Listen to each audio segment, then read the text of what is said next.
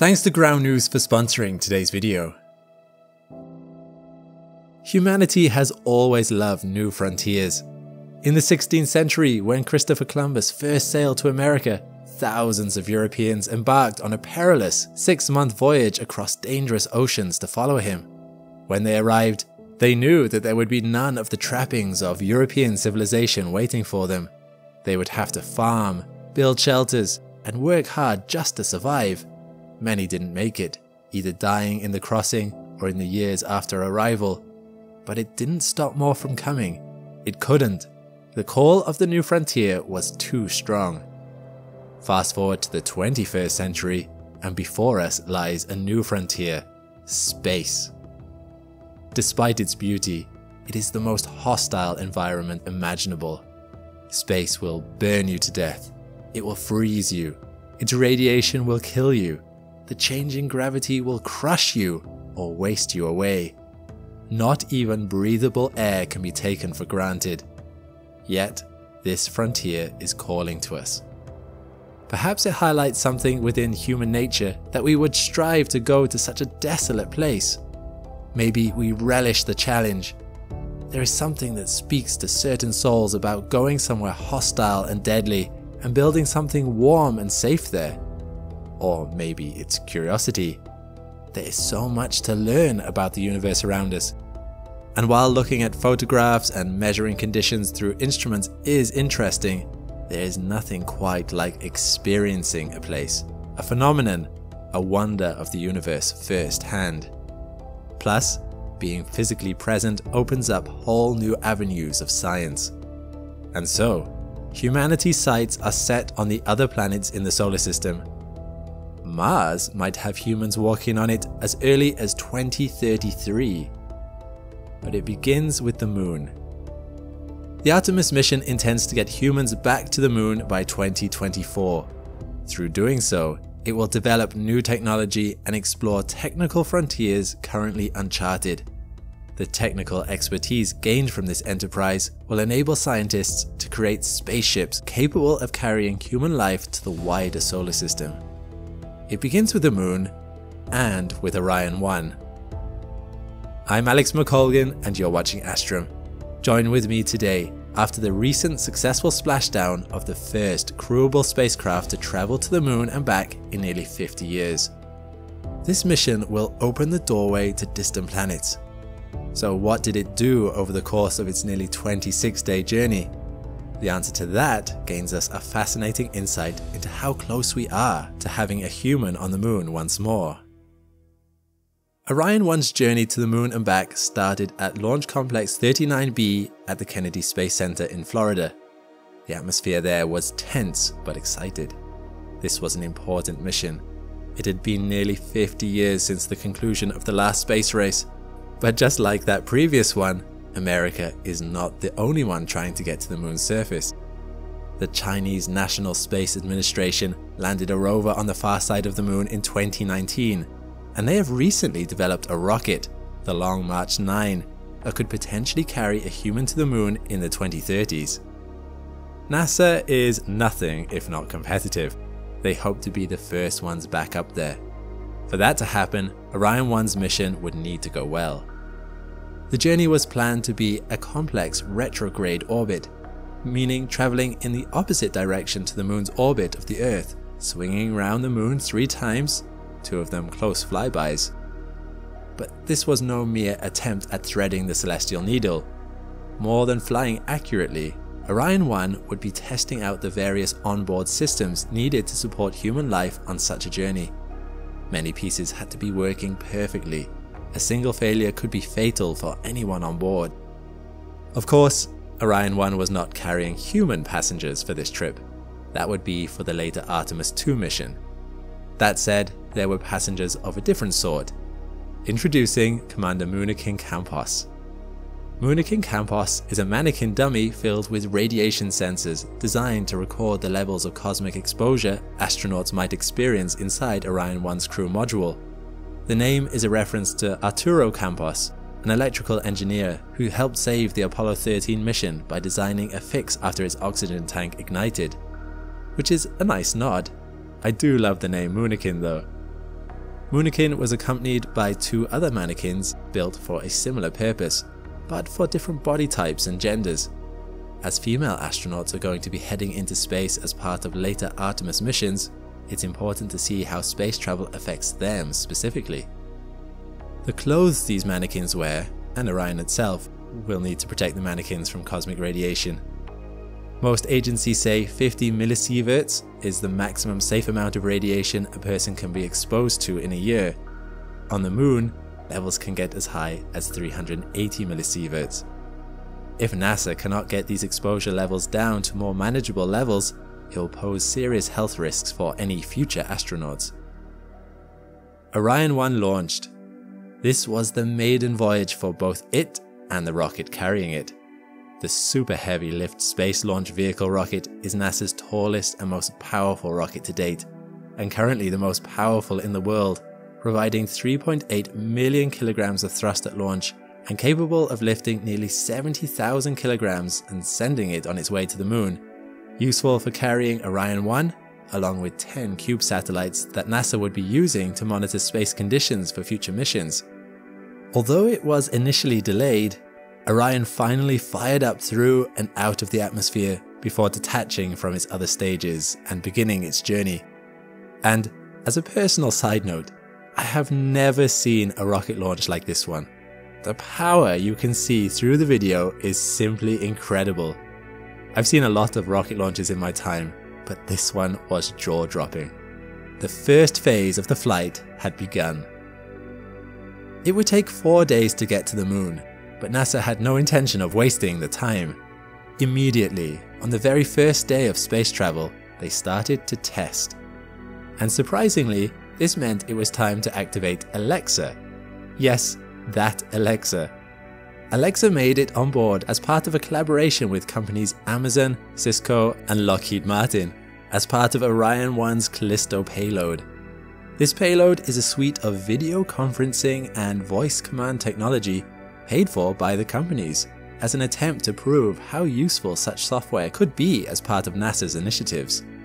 Technicians on Earth were able to call Orion 1 and speak to Alexa, getting her to access information on telemetry and flight status. It's an intriguing use of the technology being showcased.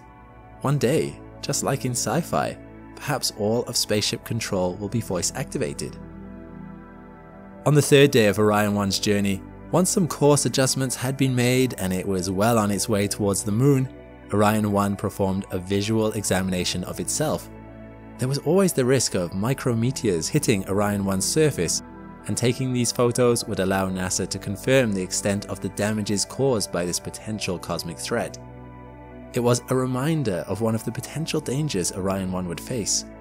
Fortunately, while results are still being analysed, it seems that micrometeor impact damage was minimal on this trip. In those first days of travel, Orion 1 took images of the planet Earth, shrinking the further from it the spacecraft travelled. It also started looking ahead. This first lunar flyby was an important one.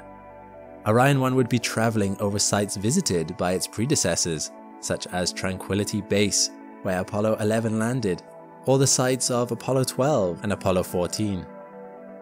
Travelling close to the lunar surface would be a good dry run, excellent practice for any future missions where they need to drop off cargo or personnel. However, it also demonstrated one of the most important, repeatedly tested aspects of Orion 1's flight, its autonomy. For 15 minutes, the Moon's mass would block out communication with Earth. NASA is deeply concerned with astronaut safety.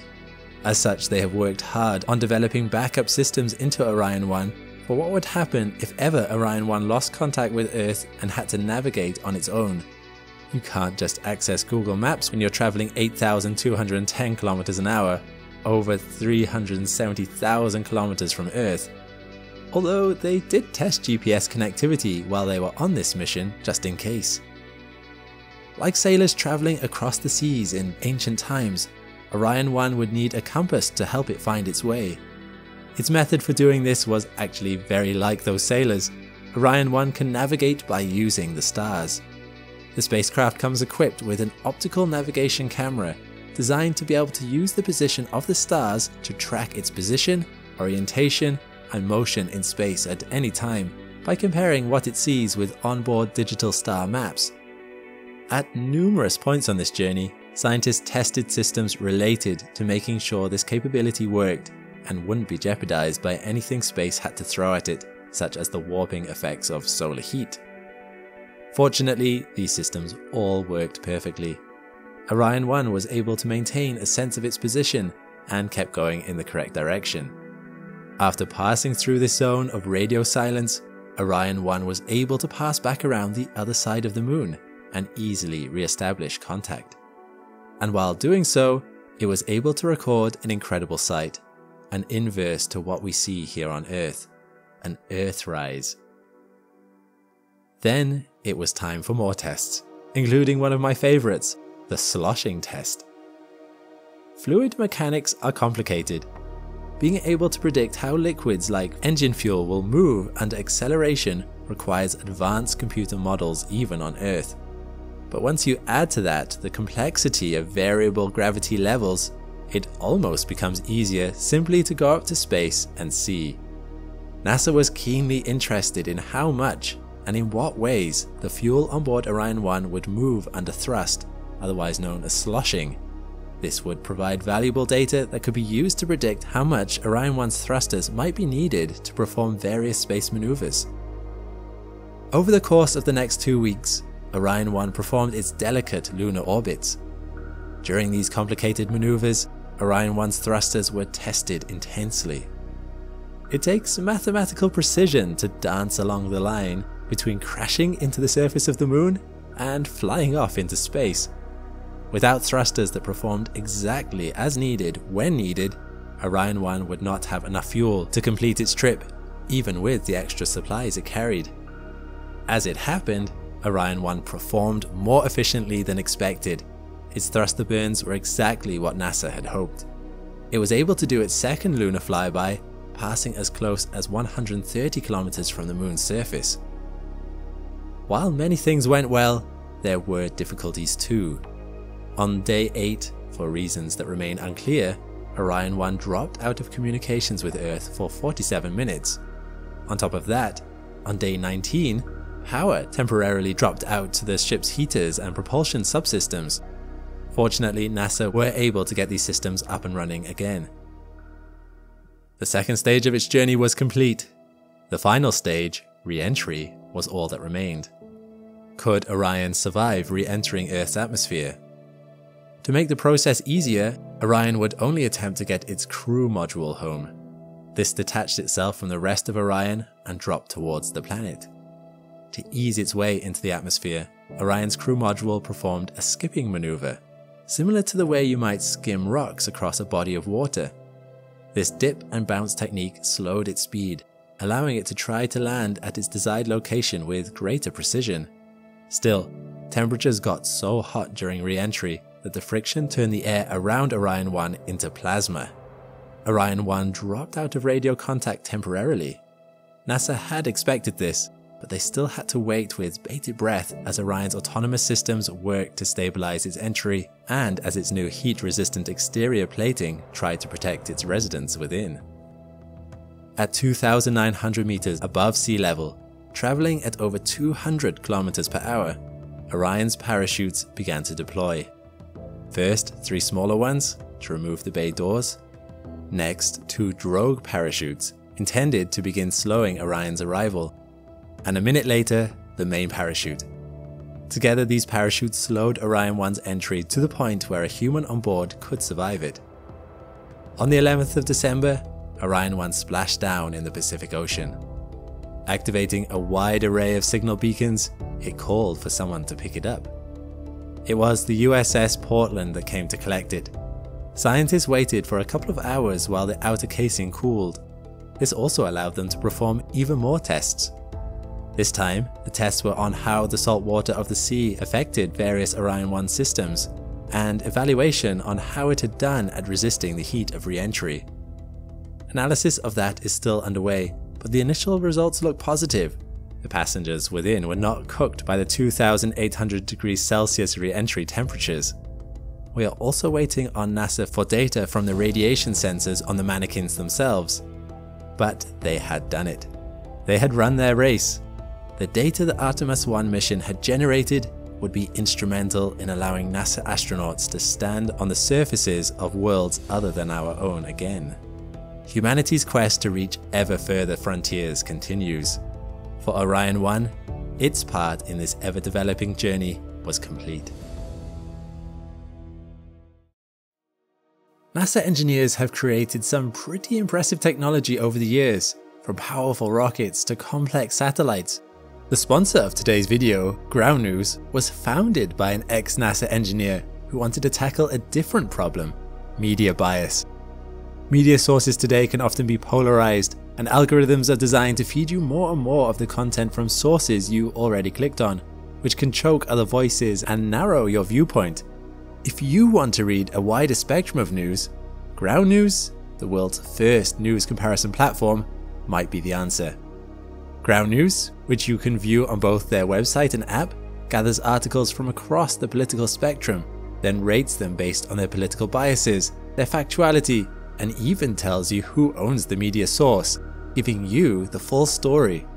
They analyze 60,000 articles from 50,000 different news sources every day, and can show you the same news story from different perspectives, allowing you to get an unbiased take. If you want help evaluating your media blind spots, why not click the link in the description below to check it out for free. Thanks for watching. If you enjoy mission recaps like this one, be sure to check out this playlist here for more of them. A big thanks to my patrons and members. If you want your name added to this list, or simply want to support the channel because you like what I'm doing, check the links below. All the best, and see you next time.